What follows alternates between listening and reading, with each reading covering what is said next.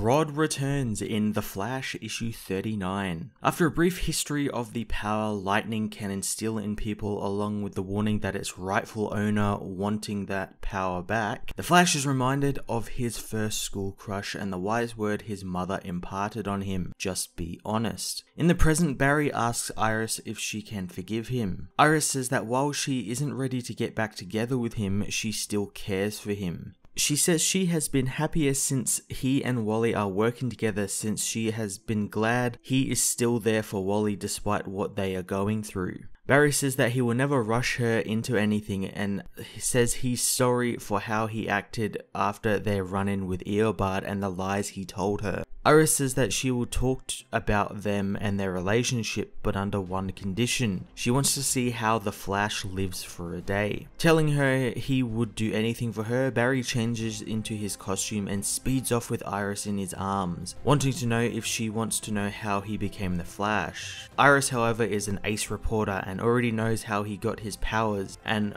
what he chose to do with them. Flash decides then to show her a part of his life she doesn't know. Across the city, Kid Flash is escorting Speed Machine across town in a police convoy to his trial. He stops his escort to meet with Avery Ho, the Flash of China, who wants to join him in seeing Speed Machine put on trial. The convoy ahead explodes as the speedsters rush to the scene. At the scene, they find Speed Machine has been killed by Black Hole for some reason. Above the Earth in the Justice League Watchtower, Flash shows Iris around. Iris wonders if she can get any scoops about the League, but Barry says that their secrets aren't his to share. He says that he never told her he was the Flash because he didn't want to hurt her and wanted to protect her. But Iris doesn't think that, and she thinks that Barry was protecting himself with the mask. Before Barry can say anything else, she changes the subject, wanting to know what's next. Heading back to Central City, Iris wants to know everything, but Barry isn't sure she should, especially given the other Wally West running around. Suddenly, Barry begins hearing voices in his head, telling him why would Iris want to know Barry when she can know the Flash. As Barry continues to listen to the voices, the world around him freezes, thanks to a blue light coming from inside the city. Heading there, he is attacked by Multiplex,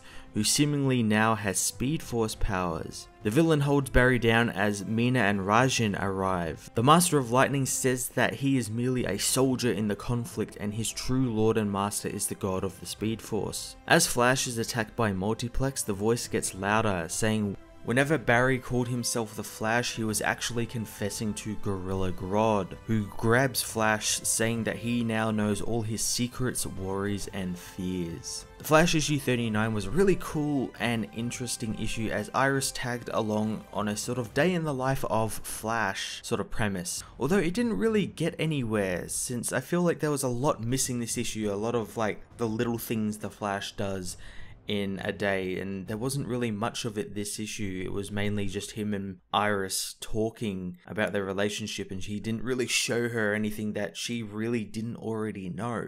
Gorilla Grodd also returned this issue and is, I guess, kind of like the master of Rajan and Mina and everything that's kind of been going on. He's kind of been in the background sort of manipulating everything, so that's pretty cool. I'm really excited to see him make a return, and I can't wait to see how he fits in to this whole grand plan with Mina and Rajan. I'm going to give this issue a 9 out of 10. Hey everyone, thanks for watching my newest video. If you enjoyed it, you might also like to check out my other reviews here on my channel. You can also follow me on various social media platforms like Twitter by searching Matt_FOS, or even join the Comic Multiverse Discord server and chat with other comic book fans, including myself and Joel from Cape Joel. Want cheap comics and trades? Head over to the book depository with the link in the description to get the cheapest trades and comics around, along with free shipping anywhere in the world. Until next time, this has been Matt of the Fortress of Solitude. Thank you so much for watching.